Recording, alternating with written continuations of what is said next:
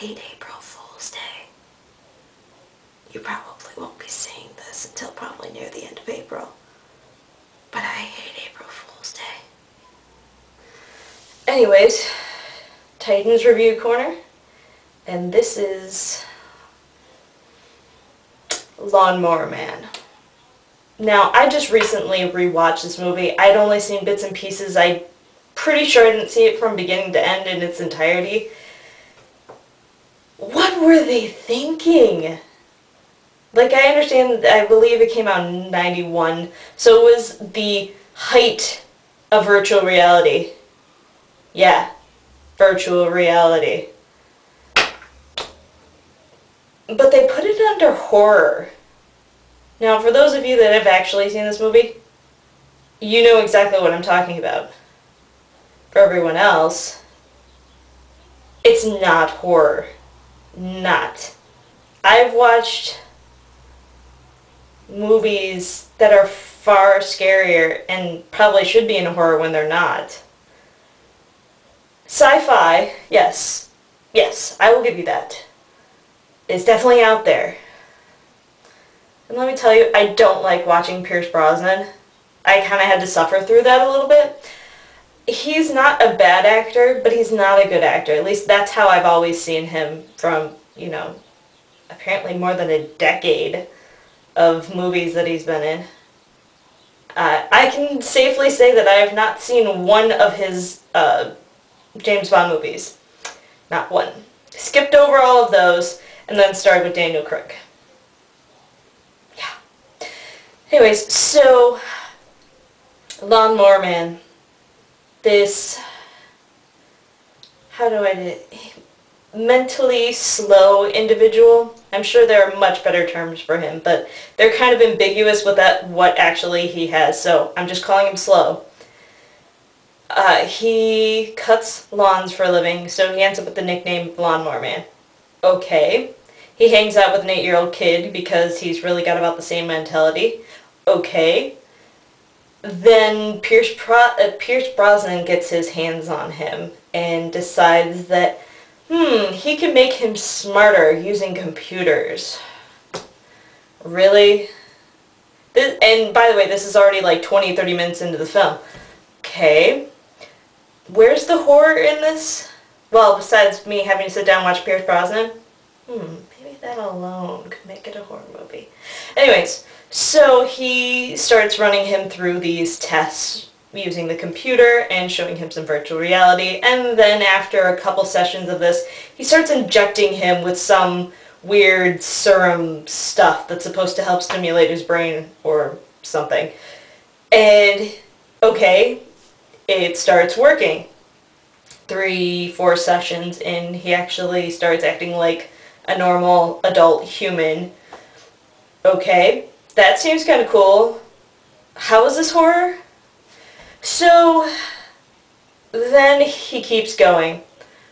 Alright, let's push the envelope. So he takes him to his lab place, and he keeps pushing him, and next thing you know, he can read minds, and he's telekinetic, and what? What movie? You lost me. Okay, awakening parts of the brain that have been asleep. Okay. Sure, I'll pretend to buy that for the moment. So then we actually get to the part that I think is why they labeled it a horror movie. Now this is well over an hour into it. He decides that he needs to kill people. To kill bad people. So he takes out a priest that had been hurting him. He drives a guy that may be the boyfriend of a girl he started sleeping with. Yeah, I wasn't paying close enough attention to that part. He drives him crazy, and then he goes to his 8-year-old friend's house and uses the lawnmower to take out his dad because he's abusive, while he puts the mom and boy to sleep. Really? So killing people in a very sort of anticlimactic way, but killing them makes you a horror movie? Yeah, I think I missed the boat on that one. I thought horror meant scary. If anything else, it wasn't even really gory either. Oh, I swear there should be some sort of weird subgenre for whatever this movie needs to go into.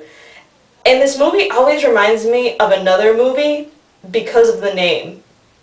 Well, you know when movies come out like the same year and you get one confused with the other because they're similar but not quite? I get that movie mixed up with another one. And I swear the other movie has Matt Frewer in it. And it's also a horror movie.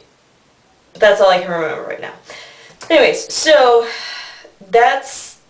He finally gets so crazy smart that he needs to put himself into the computer and get into the virtual reality and use the ports to get into the telephones. Huh? This movie is so dated. You'll know when I'm there because all the phones will start ringing. Okay, is that supposed to be frightening, threatening? I'm not even sure what.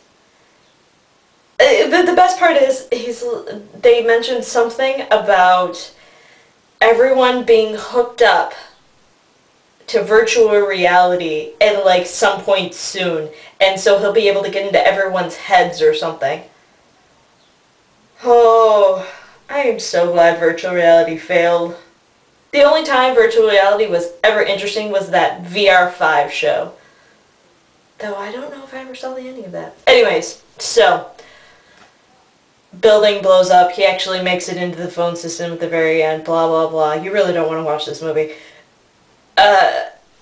Yeah. Lawnmower Man. A C at best. C minus. Yeah, let's go with C minus. You might get a few chuckles out of it, but it's so not worth it.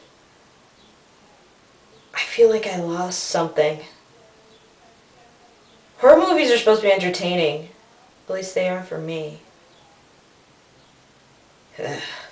Okay. So that's Lawnmower Man.